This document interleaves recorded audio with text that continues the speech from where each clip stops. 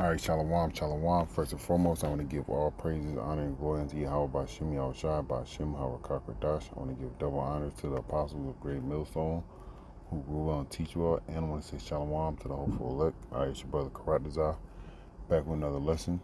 And the title of this lesson is Be of Good Comfort. All right. And the inspiration comes from, the spirit of Yahweh Bashim Yahushua, but reading. All right.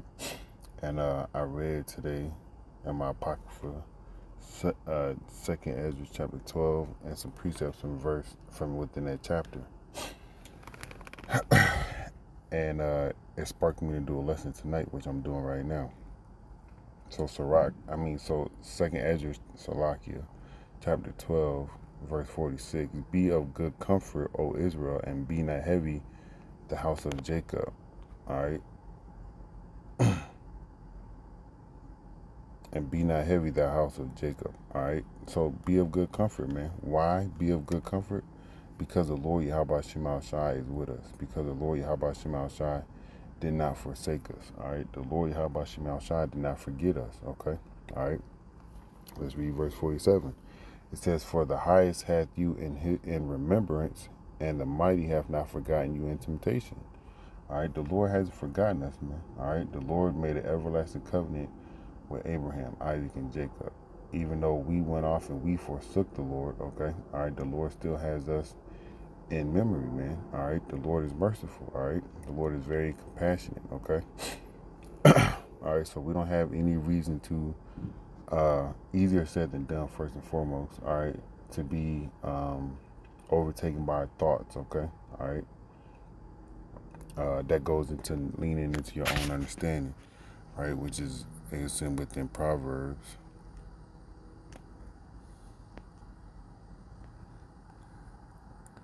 All right, so this is Proverbs 3 and 5. Trust in Yahweh Shema Shai with all thine heart, all right, and lean not into thine own understanding, okay? Don't listen to the thoughts in your mind. When I say that, don't listen to the thoughts of wickedness in your mind, okay? Don't listen to the things that, the world has taught you to do, okay? Because those things bring on heaviness when you can't, meet the quote-unquote status quo of life, all right? When you can't have the things that somebody else has, when you when you want to start something in this place, and at the end of the day it's all in vain because the Lord is going to destroy us, all right? Don't trust in your own understanding, because your own understanding is carnal, it's not spiritual. But the Lord Yahweh Shema Shai, all right, in the book of John, all right, the 14th chapter, he gave us something that's going to comfort us, okay? And let's look up that word comfort right quick.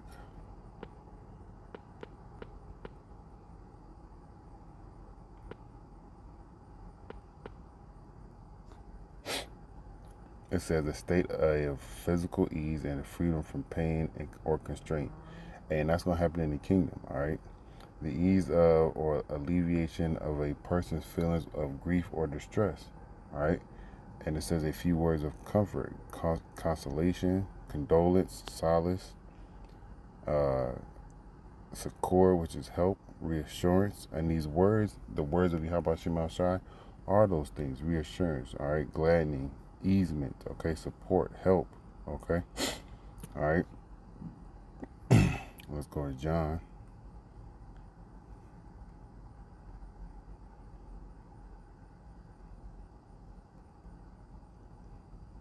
All right, this is John 14 and 26. But the Comforter, which is the Holy Spirit, all right, which is the scriptures, right, that the Lord had left for us to get the understanding of, all right, which is the Comforter. But the Comforter, all right, let's look at that word again.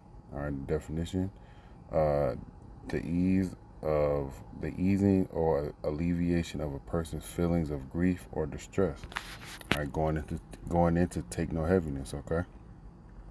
All right, it says consolation, condolence, sympathy, all right, support, succor, relief, reassurance, okay, all right, easement, gladdening, okay, all right, all All right, so going back into 26, but the Comforter, all right, which is the Holy Spirit, whom the Father will send in my name, and the Father is Yahweh, and the Son's name is Yahweh Shai. He shall teach you all things, and bring to your remembrance whatsoever I have said to you. All right, that's for now, man. Okay, all right, that's for now, to bring us into the remembrance what the Lord had told his disciples and those ones that the disciples taught. Okay, through the Spirit of the Lord. All right, to bring it to remembrance of the things that the Lord spoke and the things that was in the prophecies that's supposed to happen. All right, like the kingdom is for Israel. Okay, all right. We're going to be ruling next. Okay, we're not going to have to live in oppression anymore. All right, we're not going to have to be paying taxes to drive a car with a damn sticker on the front to say that your vehicle's been inspected. That's a tax, man. Okay, all right, just for you to drive your car here in the state of Virginia. All right. Continuing on in verse 27, peace I leave with you, my peace I give unto you, not as the world giveth, give I unto you. Let not your heart be troubled, neither let it be afraid. So that peace is comfort, and that comfort is these words, all right? And that comfort is assuring, it's support, it's help, it's alleviation, it's reassurance, it's gladdening, okay? All right? It's condolence, it's solace, it's sympathy, all right? That's the comfort that the Lord has for us, man. These words as of right now, but it's going to turn into physical soon, man, okay? We are going to be alleviated soon, all right? So let's go to Revelations right quick.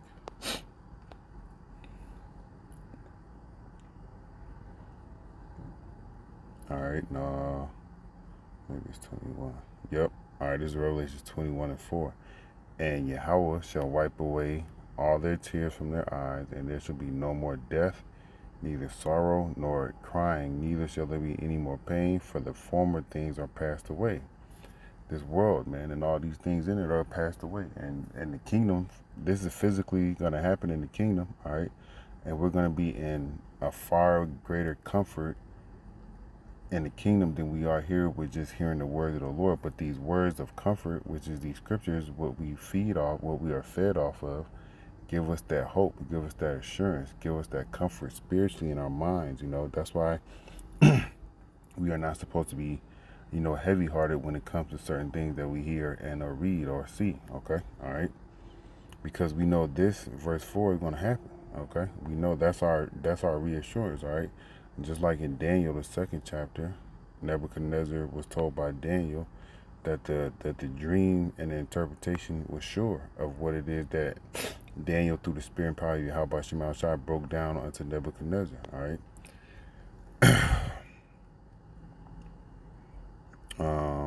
Yep. Daniel 2:44. So we know that Daniel, through the spirit power of Yahweh Shema Shai, told Nebuchadnezzar that he gave Nebuchadnezzar a revelation of each kingdom and how it was all going to go down at the end. Okay, all right, and I'm gonna read it. And this is assurance for us. Okay, this is comfort for us. Okay, because we Israelites, and Yahweh Shai is an Israelite, and Yahweh is an Israelite, right? So let's do this. Daniel 2:44. And in the days of these kings shall the power of heaven set up a kingdom. All right, who's the power of heaven? Yahweh, man. Okay. Which shall never be destroyed, and the kingdom shall not be left to other people, but it shall break in pieces and consume all these things, all these kingdoms, and it shall stand forever. All right, that's our assurance, man. Okay, and we're in the last leg of the kingdoms that was in that statue that Daniel broke down into Nebuchadnezzar. All right, this is more assurance. For as much as thou sawest that stone was cut out of the mountain without hands, and that it brake in pieces the iron, the brass, the clay, the silver, and the gold, the great power of Yahweh, all right, hath made known to the king what shall come to pass hereafter, right? And the dream is certain, and the interpretation thereof is sure. So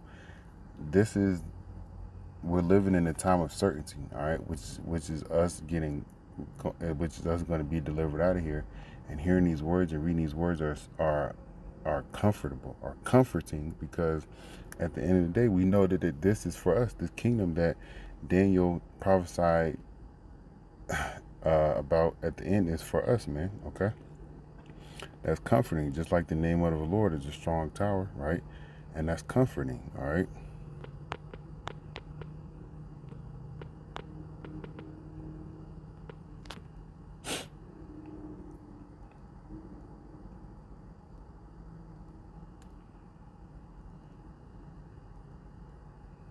All right, I'm going to read 61, Psalm 61 and Proverbs 18 and 10. All right. For thou hast been a shelter for me, a strong tower from thy enemy. I'm going to read it from the top. This is Psalm 61 and 1. Hear my cry, O power, attend to my prayer. For from the end of the earth will I cry unto thee. All right, and who's crying unto the Lord? The elect, man. Okay, those ones that's tired of living here, the ones that hate their life, the ones that wants to get out here, man. The elect, okay. When my heart is overwhelmed, lead me to the rock that is higher than I. For thou hast been a shelter for me, and a strong tower for my enemy. All right, I will abide in thy tabernacle forever. I will trust in the covenant, and I will trust in the covert of thy wings. All right, protection, man. Okay, comfort. The Lord is a comforter. He's going to protect us, man. Okay, He's going to protect. Okay. All right, just like we know he is, just like we know he has done. He brought us into this truth. He led us through everything that we went into throughout life and out of it and in it. All right, and brought us here into this truth. He's going to lead us through this truth. All right, all the way into the end. That's what I believe, you know. And we're going to be, or will, those men. All right, that see the downfall of this place, man. Because I want to see the downfall of this place. All right. This is Proverbs 18 and 10. The name of the Lord, which is Yahweh, and his son's name is Yahweh Shai, so we say Yahweh Shai, all right, is a strong tower. The righteous runs into it and is safe, all right, because we don't have any other safety coming from anywhere else, all right, nothing in Egypt, nothing in this world at all, okay, but the word of Yahweh Shai, which gives us comfort, which is our comforter, all right, which brings us gladness, which brings us ease, which brings us alleviation, okay, all right, that's what our comfort is, the name of the Lord, man, okay, all right, and we got it through the understanding of Yahweh Shema Shai, and that understanding being brought from Abba Bivens to Elder Apostle Tahar, Gabar, Rakah, Ariam Lab, all right, and the other elders of Great Millstone, man, that have taught me and taught all you other brothers, man, okay, and sisters, all right. Let me go into Sirach right quick.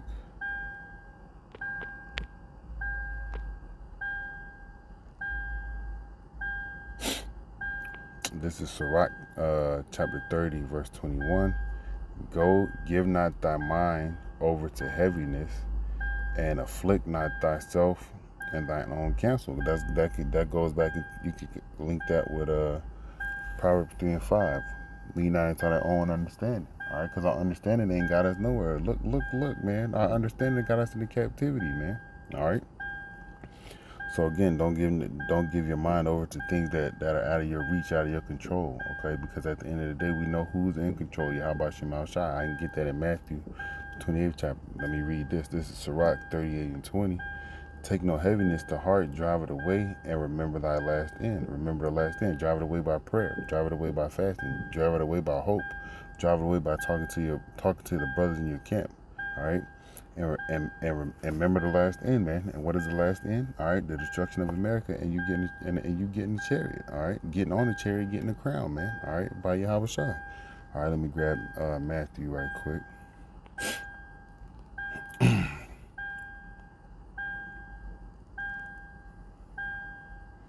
All right, and this is Yahweh Shai speaking. And Yahweh Shai came and spake unto them, all right, the disciples, all power is given unto me in heaven and earth. All right, so who's in control, man?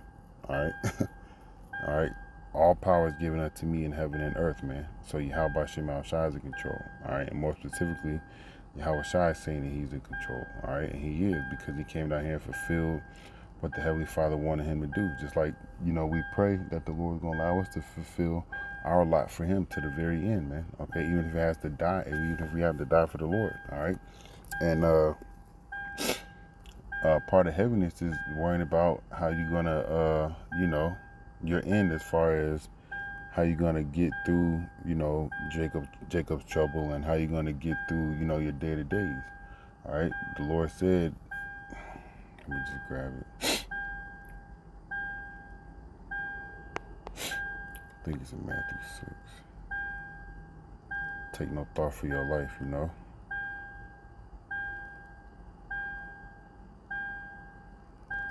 All right, this is Matthew 6 and 25. This is the Lord speaking, man. All right.